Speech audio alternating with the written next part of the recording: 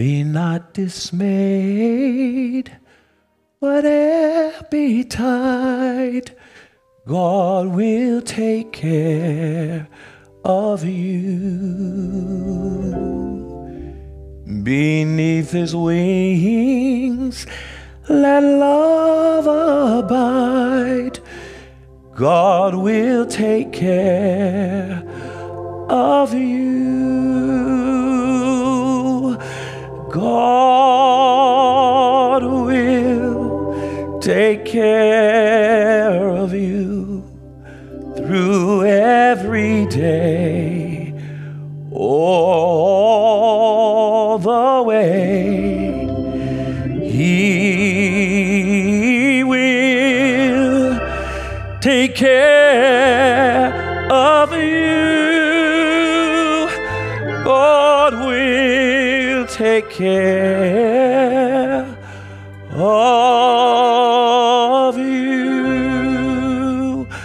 God will take care of you through every day and all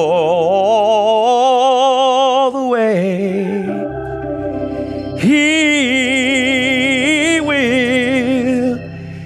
He'll take care of you. Oh, God will take care. God will take care. Oh, God will take care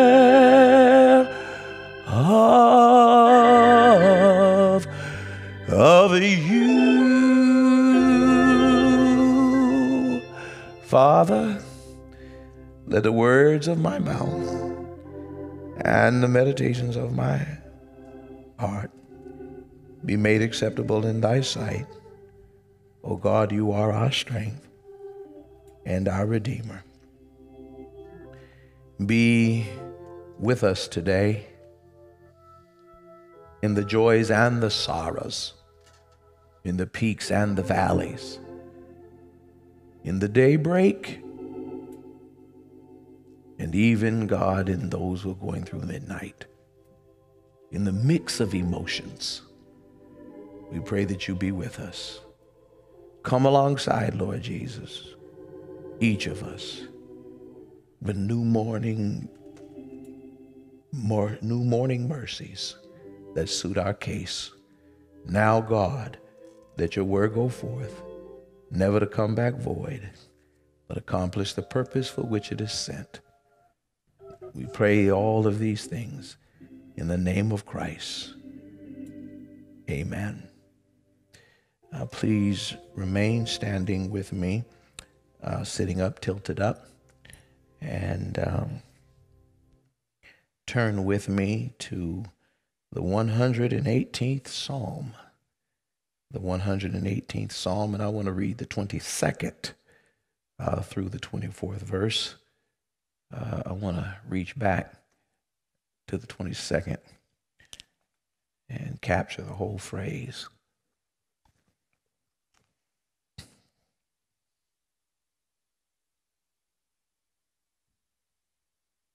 The stone the builders rejected has become the capstone. The Lord has done this, and it is marvelous in our eyes. This is the day that the Lord hath made, and we shall rejoice and be glad in it.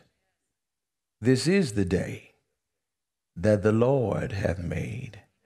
We shall rejoice and be glad in it. Scripture as it is written. May the Lord add a blessing to the reading and the hearing of his most holy word. You may be seated. You may tilt back, lay back in the presence of the Lord and whoever else's presence you happen to be in. And we continue again in this fall sermon series entitled generally A Faith for Uncertain Times. And this is the 10th installment of Faith for uncertain times. And this week's particular installment, part 10, is subtitled Finally. Finally. I want to pause and thank these young people, these youth, for singing this morning. We have a bright future. This kind of talent, so resounding, so great here and in the digital sphere. Give them a hand. I thank God for them. Amen. And for the young adult who's leading the youth, Sister Janae, we thank God for this marvelous, miraculous talent and musician. Her music ministry makes our ministry greater and better and more brilliant. I like coming behind good singing. Nothing makes preaching more difficult than bad singing, because then you got to start preaching while people are angry. Amen. Good singing warms people up. It melts the iceberg. Amen. It makes them want to hear something. I remember my grandmother, who's gone home to glory now. A woman got up and sang her favorite song, Blessed Assurance, and her and the key that the song was written in were not in agreement. And my grandmother, who was the soul of compassion, leaned over, as sometimes church women do when they're upset and angry. And she spoke loud enough for everybody in her seating section, including me as a little boy, hear her say, "That woman killed my song." And I'm so glad that you gave the song life and didn't kill it. And I thank God for the one rooster in y'all's midst. We need to do something we need to pray for more roosters. Amen. We don't have too many hens, but we need to increase our rooster participation within our music ministry. Somebody say, pray for the roosters. Amen. We need some cock-a-doodle-dooing, and that's the rooster's job. But you hold down the fort, because I believe God that help is on the way. Amen. In May of 1989, my mother, Claudette Nash, was among the hundreds who crossed the stage on a sun-splashed day at the convocation for the Evergreen State College and received her Bachelor of Arts degree, May of 1989. It was 5 months before her 50th birthday. 5 months before her 50th birthday. Ironically, I, as one of her 5 children, was the first person in the family to graduate college and had since graduated from graduate school with a master's degree, and was 2 years into my first pastorate rolling. And I came home and joined my other siblings with a bachelor's and a master's in hand to see Mama finally get her bachelor's degree at 49 years, almost 50 years of age. And spliced in between her torrent of hallelujahs and thank you Jesuses was her exultant cry, finally. Finally. You got to understand the force and the thrust behind that exultant cry. It had been 15 years earlier when she had gotten her Associate of Arts degree from Western Washington College in a program referred to as New Careers, a government program that provided both tuition and child care for women on public assistance with multiple children. You got to understand the force behind that, because it goes back further than the Associate of Arts degrees. It goes back all the way to when she graduated in 1957 from Lincoln High School in Tacoma, center of the known world, Lincoln, the only school in Tacoma that matters. And she graduated an honor roll student, and in a perfect world, she should have gone on to the college of her choice. But the world was very imperfect then. Ain't perfect now, but it was more imperfect then. And for most black girls coming from poor or modest income black families, there was no colleges to attend and no means to attend those colleges. And instead, she ended up getting married, and this was the first of 2 marriages that went in when husbands ended up incarcerated. And so Mama ended up spending all of those years raising 5 children on her own. 5 children on her own, former honor roll student, should have gone to the college of her choice, struggled all those years trying to rob Peter to pay Paul. She was every bit of what Tupac was talking about, saying to all the ladies raising babies on your own, I know it's kind of rough and you're feeling all alone. Daddy's long gone and they left you while you're lonesome. Thank the Lord for your kids, even if nobody else want them. But I know you can make it. In fact, I'm sure. And if you fall, stand tall and come back for more. Because ain't nothing worse than when your son wants to know why his daddy don't love him no more. You can't complain you was dealt this hell of a hand without a man feeling helpless.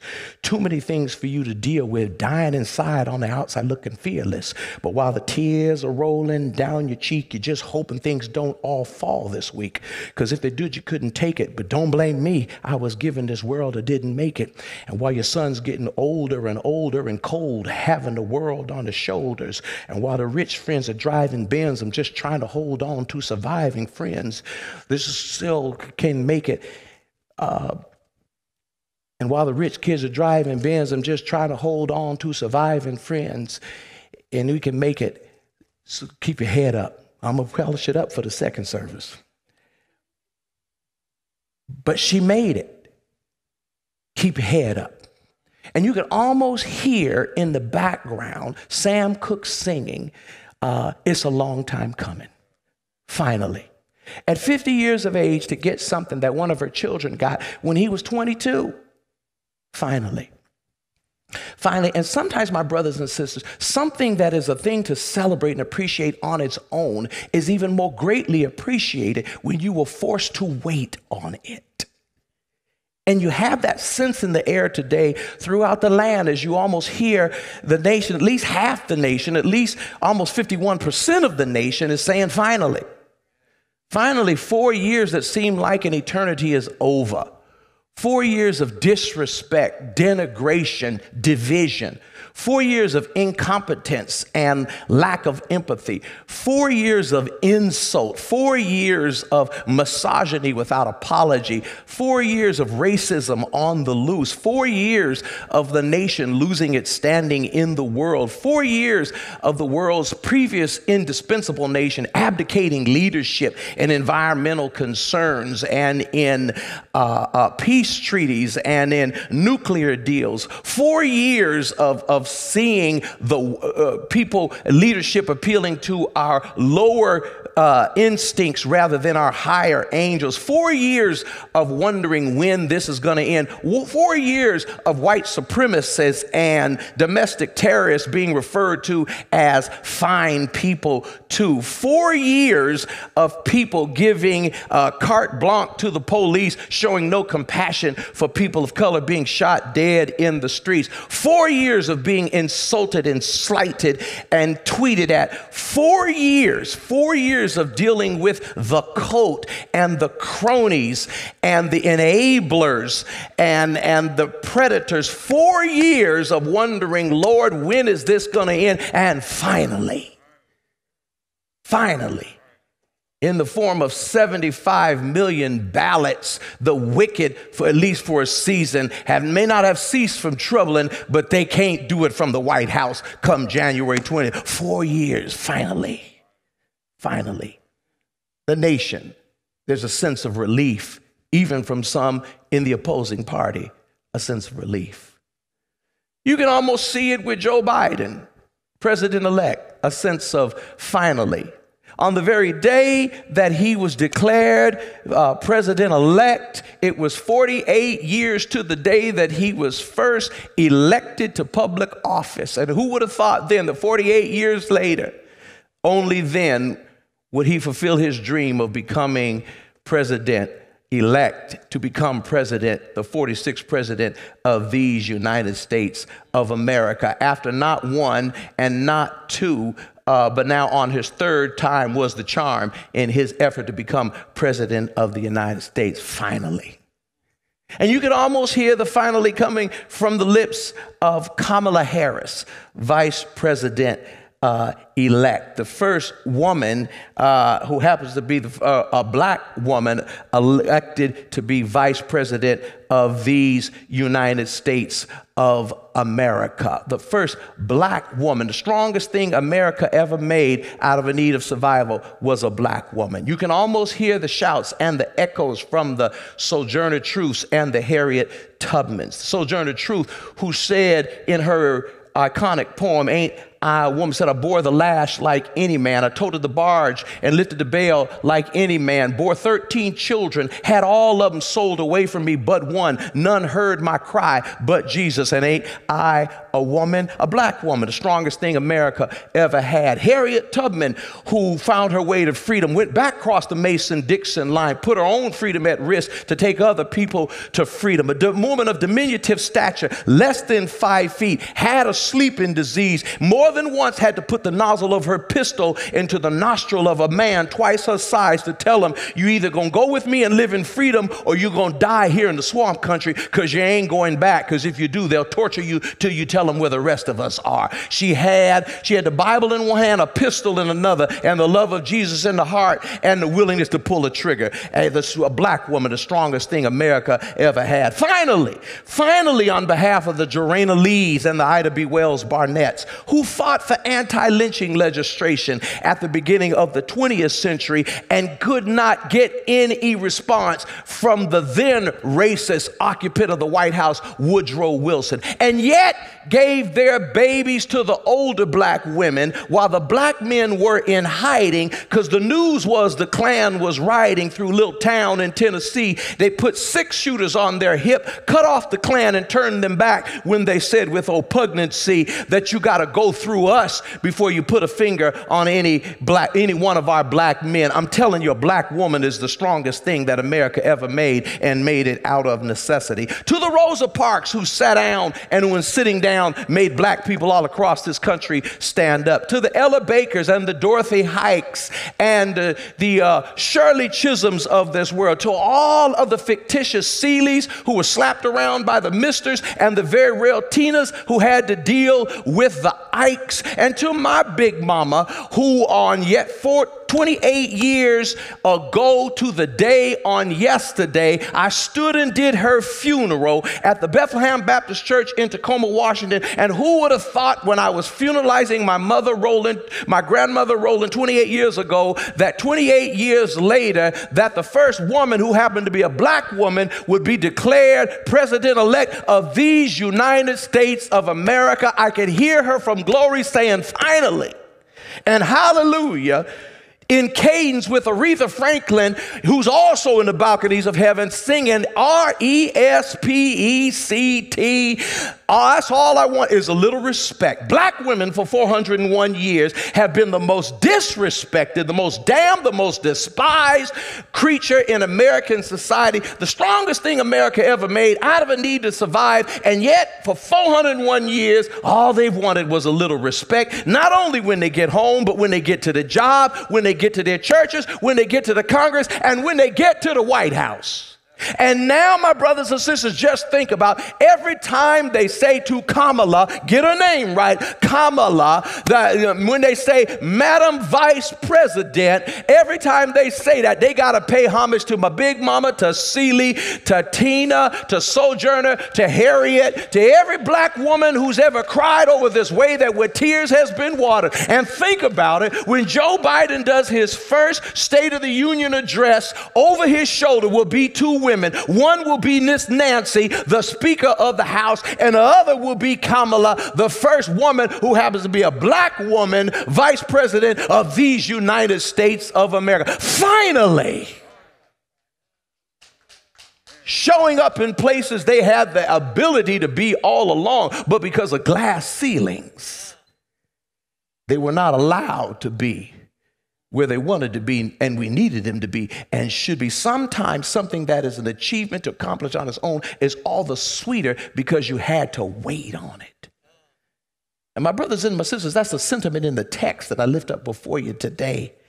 When we hear this text that was used as liturgy in ancient Israel's worship, but reflects back to a time in the life of David, and also some historians believe was used secondarily, Clarence, to refer to in the life of post-exilic Israel, and reflects the whole people of God. See, sometimes it's about an achievement in the life of an individual, and sometimes it's about an achievement in the life of a community or a nation. The stone that the builders rejected, God has made the capstone of the building. King James says the stone that the builders rejected, God has made the headstone of the corner. And here it just says the capstone. In the building of a house, the first thing you set was the capstone, and everything else was built upon and along the capstone. You had to set the capstone because the capstone was the foundation of the house. Such irony that a rejected stone becomes the capstone that everything else is resting upon and building upon. And you have King David, who sees himself as a rejected stone, in the providence of God become a capstone. Three things we learn from the life of David that is woven into the words of this text. And number one is that in the economy of God, God can take unlikely persons and make them key and critical persons. Come on, somebody. God can take unlikely persons and make them the key and the critical persons. In the economy of God, sometimes the first becomes last and the last becomes first. The same God who can pull down the powerful and the wicked is a God who can lift up the lowly and put them in places that only you and God believe they could be there in the first place. David was a lowly stone. His daddy was a shepherd. His sons were then shepherds. But David was the eighth and the last of Jesse's sons. When God became sick and tired of the first king of Israel, who was Saul. But it seems that, as it turns out, Saul was tall, and that's all. And he disappointed God. See, people can elect you, but God can still reject you. And it seems that after Saul found himself king, that Saul did not get a renewal of his monarchical contract, Roland. He didn't get a second term. He was tall, and that's all. And God dispatched Samuel per the rituals of Israel, where the priest would anoint the prophet, would anoint the king. And so Samuel was sent on a day trip from God to go and find the future king of Israel, and went and saw Jesse, told him to bring out his son, starting with the eldest, moving to a least. And in a culture that believed in order, that the eldest goes first, God has a way of inverting the values of society, turning them upside down till he turns them right side up. And sometimes the last becomes first and the first becomes last. And David, who was the eighth and final son of Jesse, was the one that Samuel, inspired by the Spirit of God, deemed to be the future king of Israel, laid his hands on David at only 8 to 12 years of age. King James says he was a ruddy lad, clean shaven, which means he was a prepubescent child who didn't have a whisker on his face yet, and what looked like nothing but a little child still involved in child's play. Samuel looked at him through the eyes of the Holy Spirit and saw Israel's future king and laid his hands on him. And he laid his hands on David at 8 to 10 years of age, that David, the lowly son of a lowly family, would become the future king of Israel. There's a song that says, what God has for me, he has for me. And where I come from does not necessarily indicate where I'm headed. Have I got a witness up in here?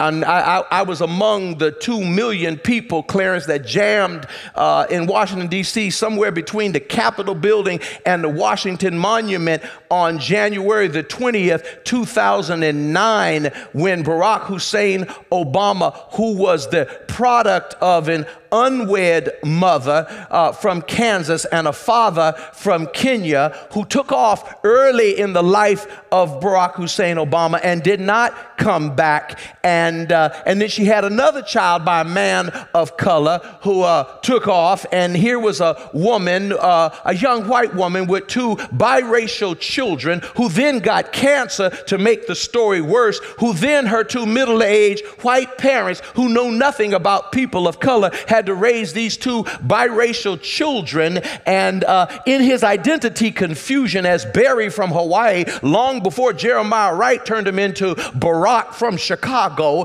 he experimented with cocaine trying to find himself. And in the providence of God, in his winding, meandering course, that somehow or another God made a way from him, from the broken home and the sick mama that he came from, to put one hand on the Bible and raise the other hand before the Supreme Court Chief Justice Roberts and take the oath of office as the 44th president of these United States of America. Sometimes the rejected stone can become the headstone of the corner.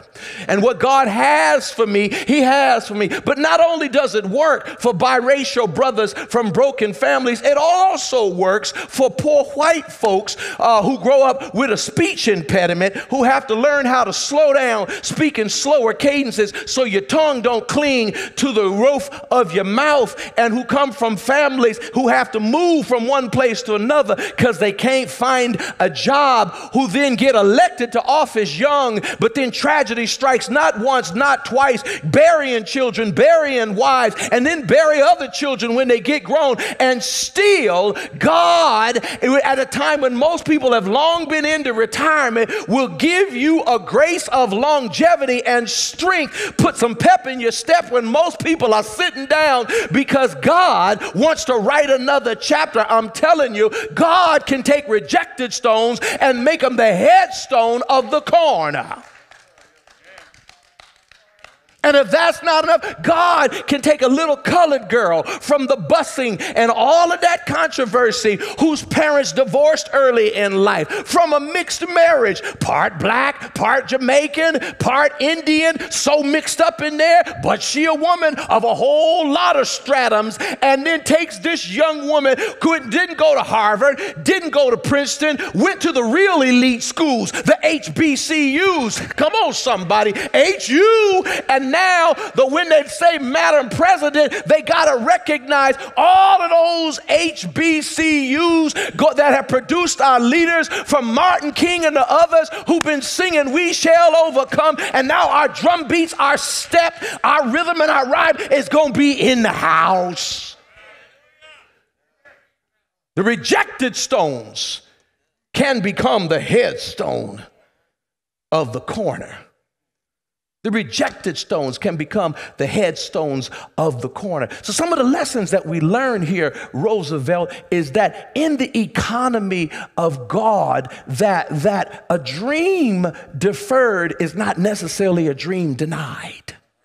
If you don't learn nothing else, a dream deferred is not necessarily a dream denied. 1951, Langston Hughes, come here, poet laureate, he asked the question, when we're living in the tension between a dream in our hearts that yet has been denied by a culture who doesn't want to do right by your kind, when the dream deferred, some people think a dream deferred is a dream denied. Sometimes a dream deferred is just that, it's deferred, even though those who are trying to deny it, those who are trying to deny it, don't want you to ever get it. But because God has the last word, what some intend to deny, God will only allow it to be deferred. And Langston Hughes asked the question, well, what happens when our dream is deferred? If you're black, if you're woman, if you're LGBTQ, if you're of mixed race, if you were foreign born in another place, if you are disabled, what happens when your dream is deferred? Does it dry up like a raisin in the sun? Do you stop dreaming the dream? Does it fester like a sore and then run? Do you get sick and toxic with your anger and your resentment?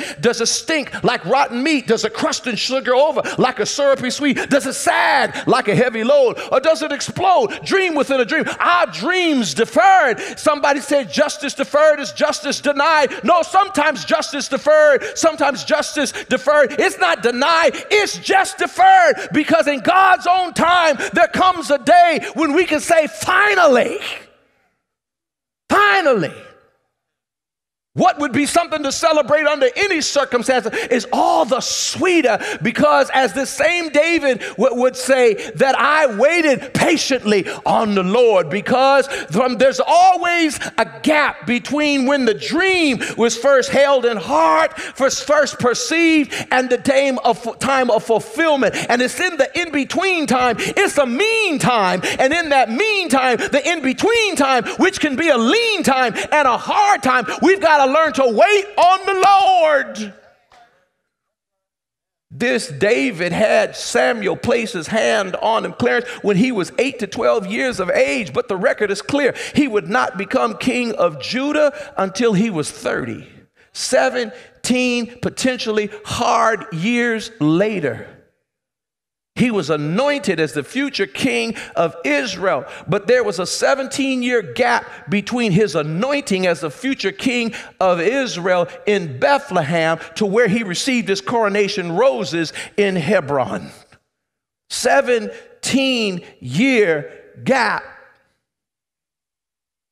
And even then, when he got a chance to be king of Israel, that was not the end of the story. That was just the beginning of his opportunity to serve. And let's be clear this morning, for the president-elect and the vice president-elect, that this is not the end of the story. The goal was not to get elected. That was the means to the end. The goal is to make this a more perfect union, to make America decent again, to make America stable again, to make America respected again, to make America competent again, to make America recognizable again, to make America pursue being a more perfect union again, to make America appeal to our higher angels and not our lower instincts again. And so now the real work begins. For David, once he got on the throne as the king of Judah, the nation would then go through a civil war where the 2 southern tribes would fight the 10 northern tribes. And after the war, then he would have to pull the shrine from the northern places of Dan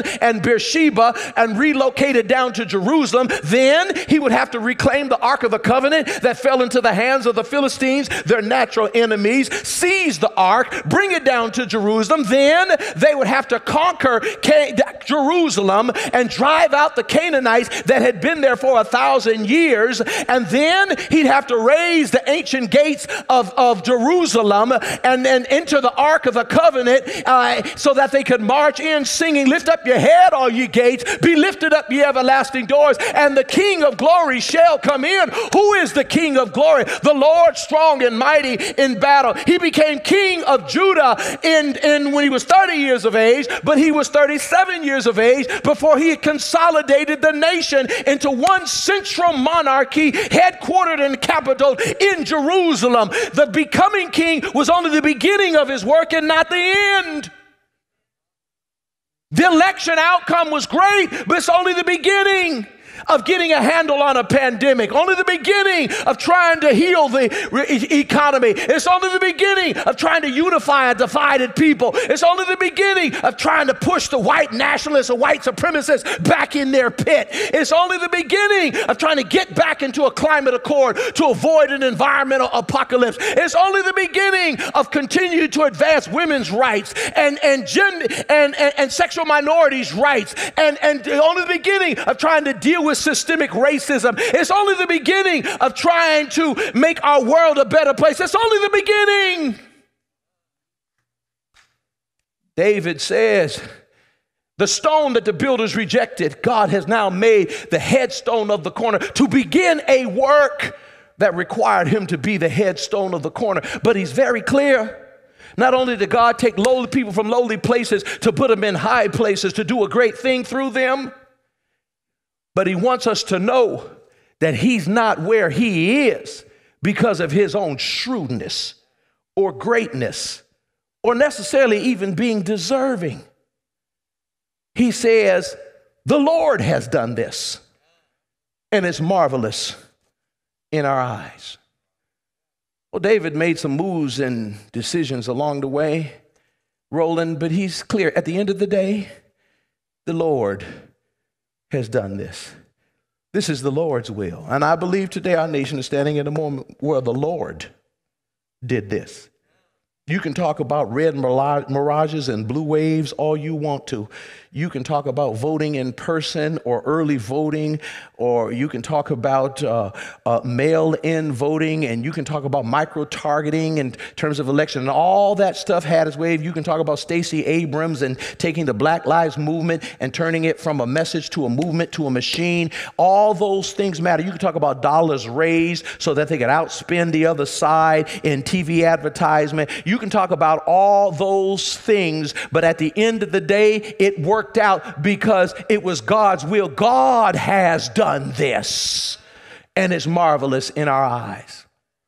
In this text, where if you look at verse 15 and verse 20, David talks about the righteous. He does not present the righteous as those who necessarily have proven themselves worthy. No. His reference to righteous has nothing to do with moral merit. No, and moral merit does matter, but that at the end of the day is not owing to where you end up in life. Because sometimes we end up where we are despite us and not because of us. I wish I had a witness in here. Some of you got some blessings today despite you and not necessarily because if it was simply an adding up of your merits and demerits, you wouldn't be nowhere close to where you are today. He has looked beyond your faults. Oh, come on, somebody should have shouted and fell out right there. He has looked beyond your faults and saw your need. God has done some things for me despite me and not because of me. When David talks about the righteous throughout this passage, he's not talking about those who have proven themselves deserving. Rather, he's talking about those who understand that their life and their future is owed to God. The Lord has done this, and it's marvelous in my eyes. I'm celebrating the fact that it is the way it is because it was God's will for it to be the way that it. Come on, somebody. Janae, you got your gift, not because of hard work. You've worked hard, but there are others who have worked just as hard, but they just ain't got the gift. It was God's will. The Lord has blessed you, and it's marvelous in our eyes. Come on, somebody. And the Lord has brought this new dawning to this nation and has ended the division, or at least given us a chance and the hope of it. The Lord has done this, and it's marvelous in our eyes. Joe's where he is, Kamala's where she is, and Trump's on his way out because the Lord has done this, and it's marvelous in our eyes. Congratulations, Joe. Congratulations, Kama. But thank you, Jesus. The Lord has done this. The same Lord who can take lowly things and lift them to exalted places, take rejected stones, make them the headstone of the corner. And when he does, those cornerstones need to remember the Lord has done this, and it's marvelous in our eyes. To all the veterans who put on the uniform, put yourself in harm's way. You came home while others came home in a box because the Lord has done this, and it's marvelous in our eyes. And so then he says, this is the day. Because of all that. See, I got to give you context before text. This is the day that the Lord hath made. And how are we going to respond to it? We shall rejoice and be glad. And when he says this is the day, he's not talking about November the 9th, 2020. No, that's not what he's talking about. For Mama, it wasn't talking about May 1989. For Barack, he wasn't talking about January 20th, 2009. The date on the calendar, the linear movement of chronological time is irrelevant. He's talking about the day, the inbreaking of the will of God, this episode in life, this season, this occurrence, this kairos moment, the moment pregnant with possibility, the moment where God's time intersects the linear movement of man's time. What is happening now? This is the day that the Lord hath made, and we shall rejoice and be glad in it. Not only is it the case, Roland, that a dream deferred is not a dream denied, but we also learn that when we are broken along the way, that part of the breaking is a part of the preparing. Did you catch that? Part of the breaking is part of the preparing. What are you talking about? David, in the time after he was anointed king, if you look at 1 Samuel in the 30th verse, you see a very sad chapter. When David was hiding among the Philistines from Saul. Remember Saul? He was tall, and that's all. While God was dealing with Saul, David had to hide out among Israel's arch enemies, the Philistines. And while he was hiding out among the Philistines, the Amalekites, another enemy of Israel, attacked the people of Israel, attacked David and his fighting men, attacked them at Ziklag. And they burned up their property and took all their wives and their children hostage. When David and his fighting men, who were hiding from Saul, who was tall, and that's all, and found out that their wives and children were missing and nowhere to be found, had become slaves of the Amalekites. It says the men who were fighting with David were so broken with grief, it said they couldn't speak, they could just cry, and then they all wanted to turn against David. David went before the Lord because he was at risk of being killed by his own men. And then he said, Lord, what shall I do? And the Lord told David, while David himself was broken with grief, he said, get the men together, take those who will fight with you, and go take back what the devil has stolen. 600 men set out, 200 along the way just couldn't take it. And then finally, with 400 men outnumbered, but the Lord on their side, they were able to go back, get their wives, get their children, because in God, even though we're broken along the way, that rejected stones who become cornerstones, because the Lord has made it that way, even when we're outnumbered, once God puts us into the cornerstone position, we can go and take back what the devil has stolen. Oh, come on, somebody feeling me this morning? I come to tell you that everything the devil stole these last 4 years, we gonna take it back. Have I got a witness? We gonna take back the pursuit for women's lives. We gonna take back the threat on marriage choice. People ought to be able to marry who they want to. We gonna take back anything that they take away in terms of health care. We gonna take back seats stolen to the Supreme Court. We're going to take back the dignity that has been laid on the altar of egoism. Have I got a witness? Take back what the devil has stolen. We don't have to spend our time grieving and crying. Get up now. Now's the time to get up off our knees, stop the lament, and go and take back what the devil has stolen, because God is on our side. Finally, we get a chance to fight. Finally, we have the reins of power. Finally, we can get in the game. Finally, we can launch the attack. Finally, we can pursue what God has for us. Finally, we can go from lament to rejoicing, from midnight to daybreak. Finally, there's an opportunity where the doors have been shut in our face. Finally, we've waited on the Lord. He may not have come when we wanted to. Oh, but God has stepped in right on time.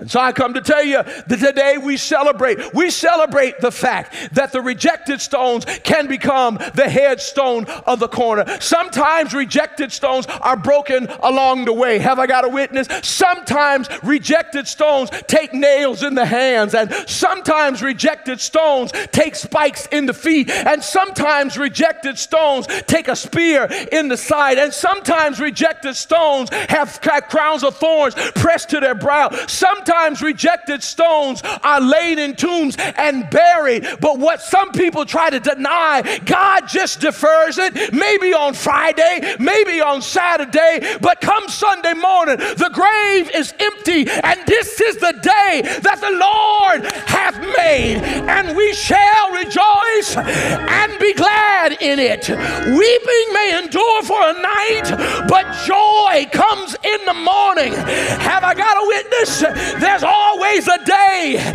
coming down the road when the wicked shall cease from troubling and the weary shall be at rest. The first shall be last and the last shall be first.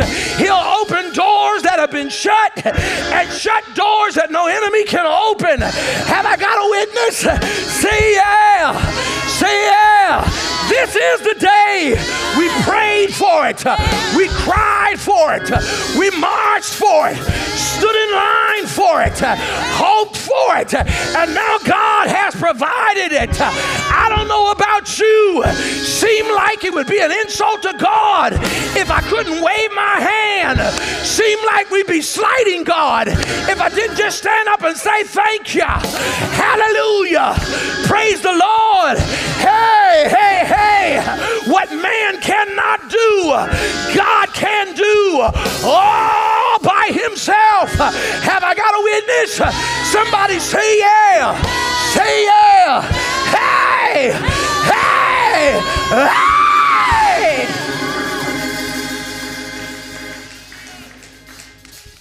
This is the day that the Lord hath made.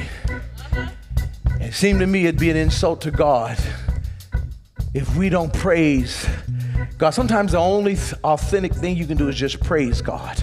Because we know where the blessing comes from. How many of you out there in the digisphere or here know where the blessing has come from? I dare you right now to take a pause in worship and just praise God. Thank you, Lord. Just open your mouth. Just wave your hand. Just slap your computer screen. Just look at somebody and say, I know that's right. Come on, somebody praise God. God is worthy to be praised. God is worthy. And I know we got a lot of difficult things ahead of us. 70 million people thought that this man was worthy of a second term, so we got a lot of work ahead of us. But thank God for the opportunity to be about the work. So let the work begin, because God is on our side. Come on, somebody, thank God. Praise God. Praise God. Come on, y'all, sing. This is the day. This is the day that the Lord has made. That the Lord has made. I will rejoice. I will rejoice and be glad in it. This is the day. Glad in it. This is the day that the Lord has made. I shall. I will rejoice and be glad in it. This is the day. Oh, yes, it is. This is the day that the Lord has made. That the Lord has made. That the Lord has made. Come on and put your hands together. Oh, say this is the day. This is the day that the Lord has made. That the Lord has made. I will rejoice. I will rejoice and be glad in it.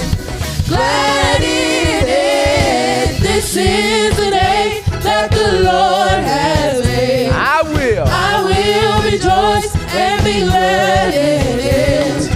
This is the day.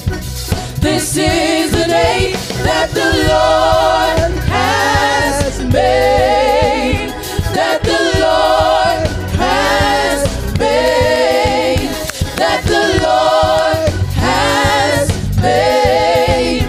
That the Lord has made. Come on and lift up the name of Jesus. Oh, shout unto God with the voice of triumph.